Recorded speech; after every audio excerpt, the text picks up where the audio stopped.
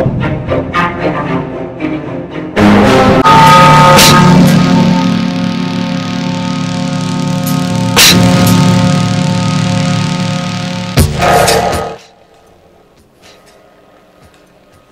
is Brian with ScreenFiles.com and Review. What I'm looking at today is 2018's The Strangers, Pray at Night. And this is a really good movie with a few issues. First off, it's based upon 2008's The Strangers, directed by Brian Bertino. The first problem with the 2008 movie was that it began with based on a true story. The Strangers is an example of that tendency, in which a movie based on supposedly a true incident goes so afield that it just gets irritating to watch.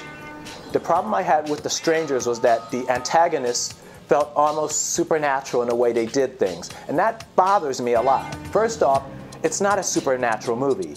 It's just, in that instance, 3 people going around killing random people.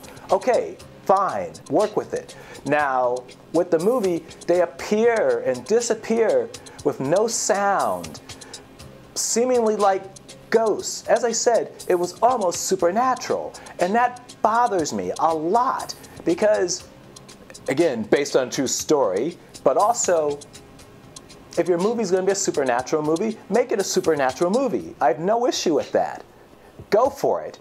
But when you claim to be based on a true story and people get into locked houses with no effort whatsoever and they appear behind you somehow, and they're totally silent, not even breathing sounds from them, that bugs me a lot. And that was pretty much 2008's The Strangers.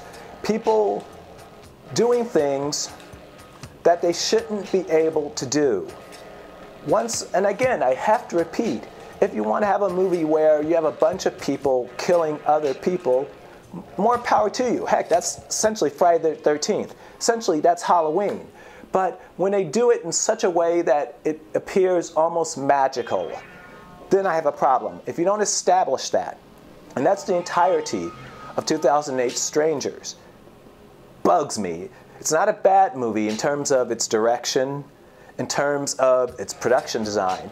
Its story and the way it goes about doing things, irritating. I cannot stand that movie.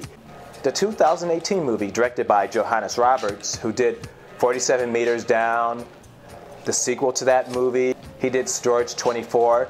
Pretty good movies. Low budget, but well done and effective movies.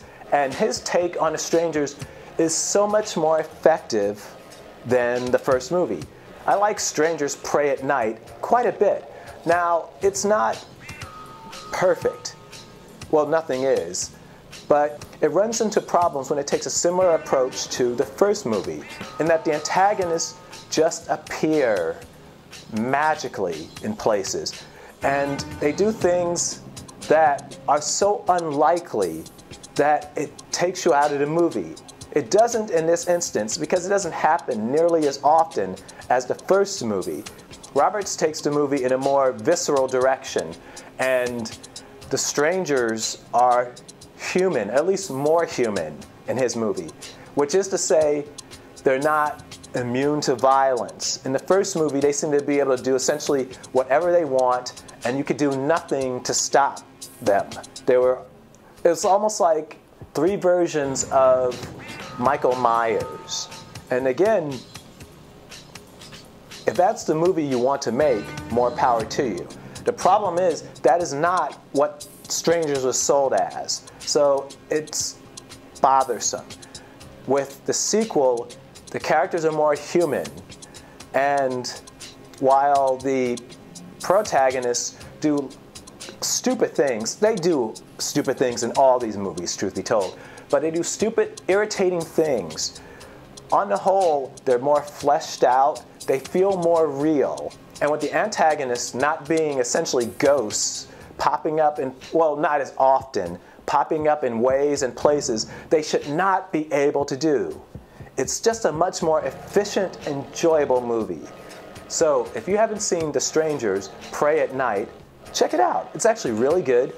Johannes Roberts is a step up from the prior director, who I might also mention wrote this movie. And it just works better. This is Brian with screenfiles.com and review. Peace.